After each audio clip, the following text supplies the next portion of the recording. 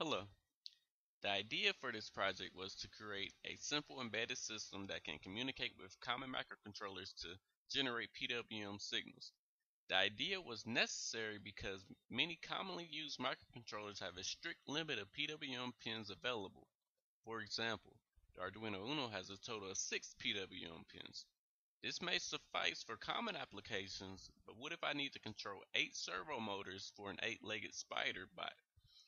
Or what if I had a 6-wheeled robot that needed an additional motor mounted on top to control the direction of a sensor? My device would be a simple, cheap, innovative solution to this common problem.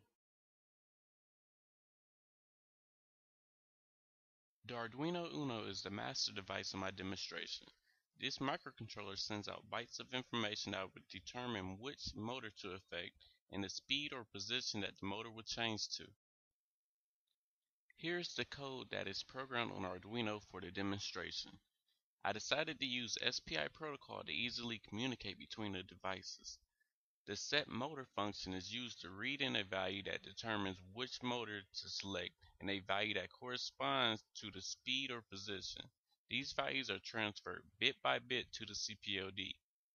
Since a byte of information determines speed, my integer values range from 0 to 255.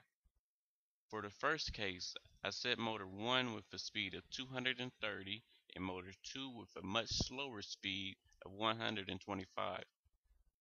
Therefore, you would notice that the result of these three sets of calls will make motor 1 speed up while motor 2 is slowing down. My CPLD-based PWM generator will behave as the slave in my demonstration. Here's the block diagram of my customized modules used to read the information sent from the Arduino and to generate the necessary waveforms. Each module was designed in VHDL. I will post the source code on Mercer's Robotics Club website. All of this code is programmed to the CPLD by using a USB blaster. Once the information is processed, the generator sends the signal to the necessary motor drivers and the motors respond accordingly.